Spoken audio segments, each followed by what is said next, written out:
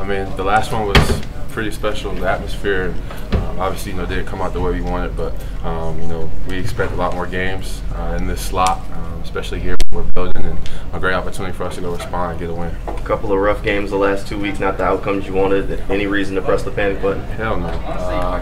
It's adversity. This is what life is about. That's what this league is about. And obviously, we got the guys in here to figure it out and to respond and turn this thing around.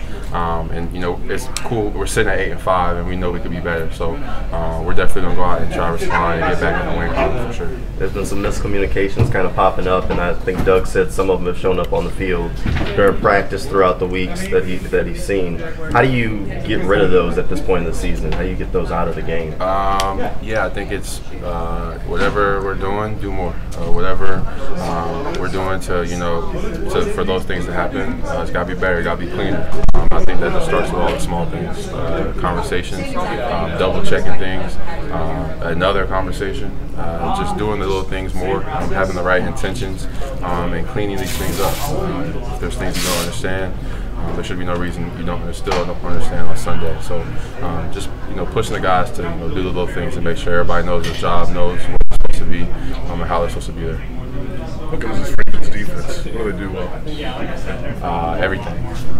They play with a lot of swagger. They play really tough, push people around, and they're playing really well. It's part of they have a great offense and a great defense. So it's going to be a challenge. They're going to be in our house. They came here last year, and they're probably trying to respond to how the game ended last year. So we're going to get their best punch, but we got the guys to go do it for sure. Is it time to maybe get a win against a top defense? You guys struggled a little against Kansas City, San Francisco, and even Cleveland for 3.5 quarters there. Those are three of the better defenses in the league. It's a game we got to go win.